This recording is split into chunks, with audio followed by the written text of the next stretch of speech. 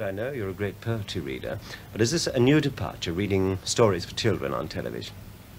Yes, it's the first time I've done it at all. I was terrified, really. Why? No, because it was a new phase of work for me. And I think television is always rather terrifying, you know? Beatrix Potter isn't terrifying. No, she's a most friendly person. But it was terrifying in the sense that I wanted most earnestly to do her some justice. And so I was extra nervous, you see. I take it you're a great admirer of her stories, then? Yes. Oh, yes, I am.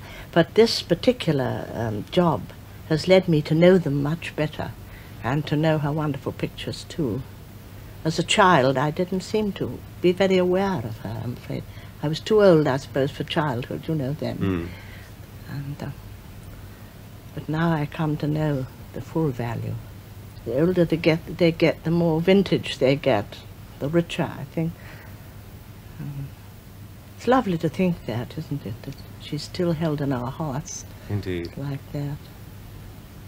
Of course, with your husband, Stringer Davis, you're well known now, apart from your separate acting careers, as readers of poetry in public, something that's considered rather old-fashioned nowadays, and yet you read to all kinds of audiences.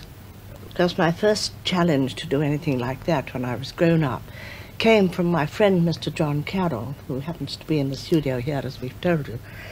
And he was persistent in trying to get hold of me, and it was particularly difficult at the time. And it was from that moment when we were associated that my regular poetry reading began. You've taken the exceptionally extraordinary step of reading poems to prisoners in Her Majesty's jails. What kind of poetry did they like? Well, the poetry that I'm accustomed to reading. I didn't make any special arrangement. Again, Johnny, as I call him, arranged the program. And I've never known a more wonderful audience. Never. Except possibly at Winchester School last Sunday. I couldn't believe that the boys would give us such a reception. It was most heartwarming. I know you have said that you detest, if that's not too strong a word, the myth of your eccentricity, including, I suppose, the kind of public image people have of you from films. Is, well, it's fairly far-ranging now, but you're, at one time, you're thought of as a lovable old battle axe. Are you resigned to this kind of publicity? I'm not altogether resigned to the battle axe. I don't mind being thought of as lovable. Yes. But I don't mind being thought eccentric, because I like to be a person by myself, you know, with my own kind of ways. I mustn't say distinctive, but a little bit odd. I don't mind being. I think that a lot of things that were in the 20s that were regarded as eccentric, such as reading poetry to prisoners. Yes. Can you imagine anything more delicious and do-good than that? But now, she did them then.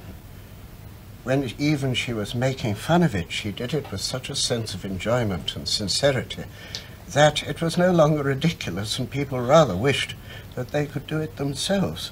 And so now the prisoners still write and ask for my wife to go back and read them poetry again because they liked it. Your films, Miss Rutherford, on a different tack, have always been popular here. Lately, they've been enormously successful in America. Why do you think Americans like you? Well, I always very much wonder why people like me, actually. And I'm very glad if they do. I'm extremely grateful to America for all the affection they offer me. I can only say that it's, what's the word reciprocal. I like Americans. I love Americans, many of them, really. So forthright and warm-hearted. Is it difficult, Miss Rutherford, being married to an actor? Perhaps I should ask Stringer Davis that. Who are you going to ask?